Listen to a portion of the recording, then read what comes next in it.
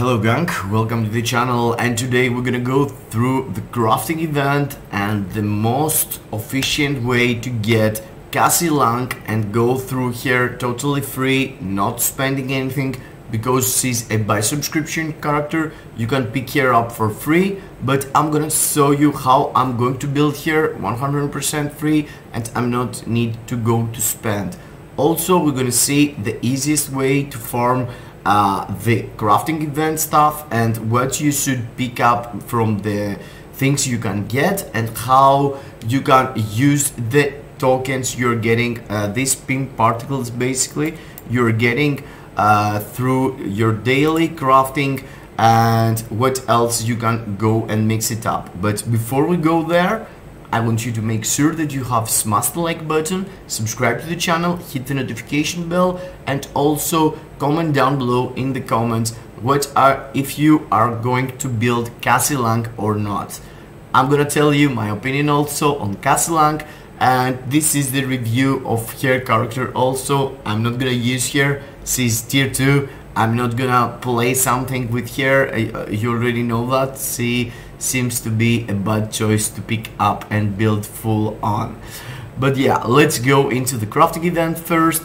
And pretty much they drop this, it's only for 7 days, so you have to be careful and you have to see that there is only like not a lot of stuff. I mean, there is the selector of Titan record, and that thing need 50 each.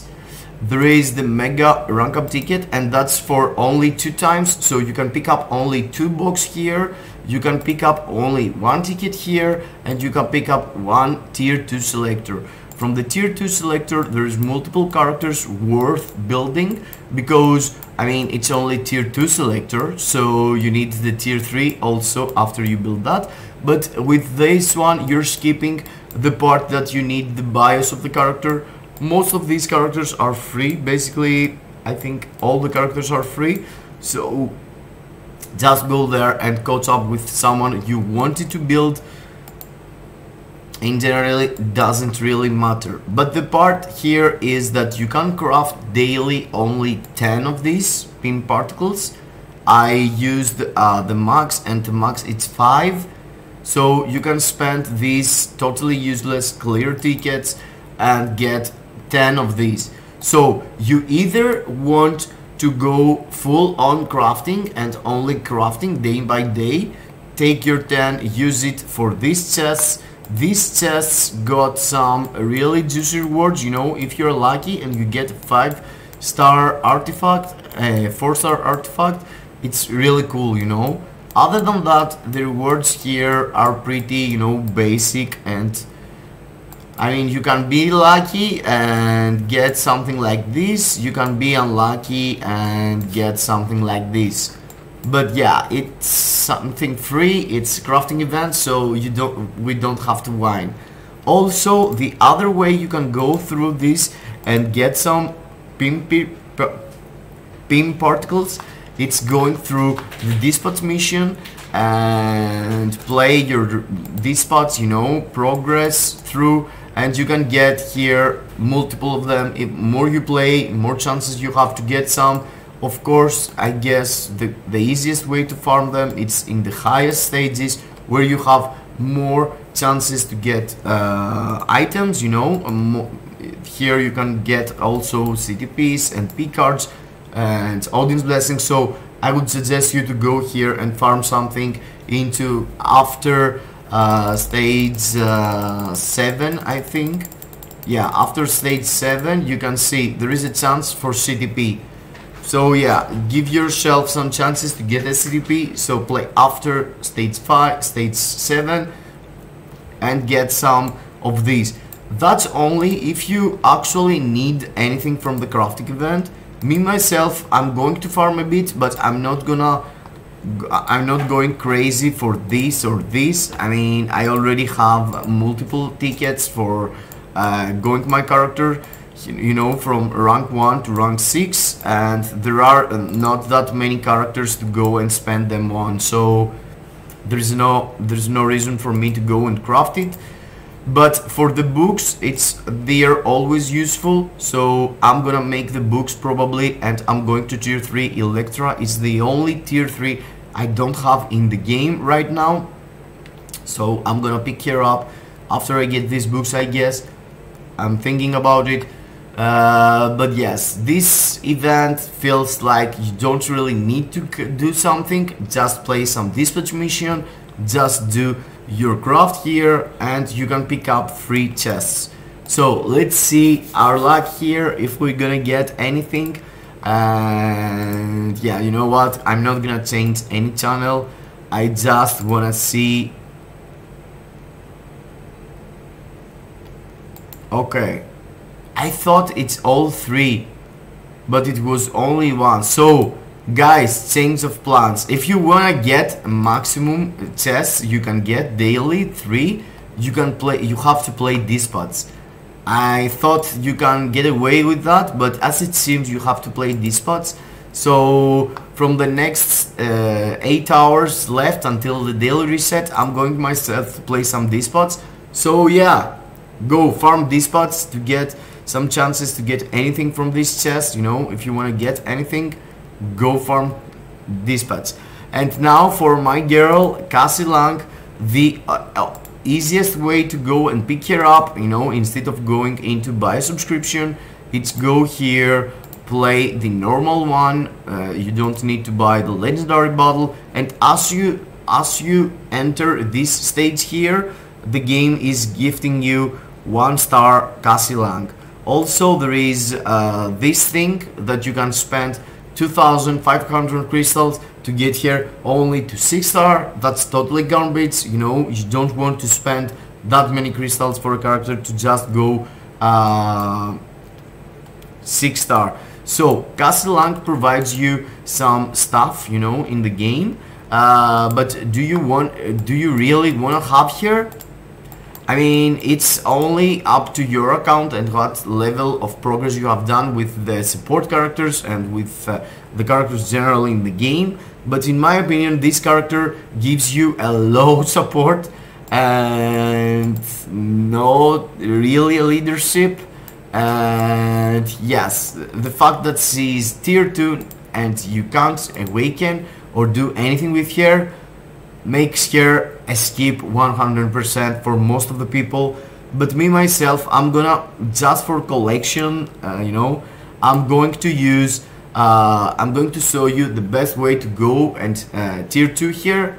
You don't really need anything. You have here like 1-star here, you're dropping a 6-star mega rank ticket, or a 2-star, a 3-star, 4-star, 5-star, 6-star normal rank tickets. But because I already told you that I don't need them, I'm gonna use that. Hooray, I have here 6-star. And after that, you don't really need to go and level here up. You don't need to mess with anything. You just want to go here and slap a mega tier 2 ticket. Because if you don't do that, you want to go and buy here BIOS from the BIOS subscription, which is, you know, pay for a character that it's only tier 2. It's totally stupid in the game that there are tier 4s, tier 3s and awakened characters. But yes, I have 2 tickets. I'm not seeing anytime soon in the future we're getting another tier 1. That's another character that you can use it, you know, perhaps 1 more. So I'm gonna keep 1 and I'm gonna use the pre-last mega tier 2 tickets I have on here. But yeah, why not? Let's give here some love. I saw the movie was great in my opinion. Cassie was fun, but yeah, only for that to tier 2 here, it doesn't really worth it.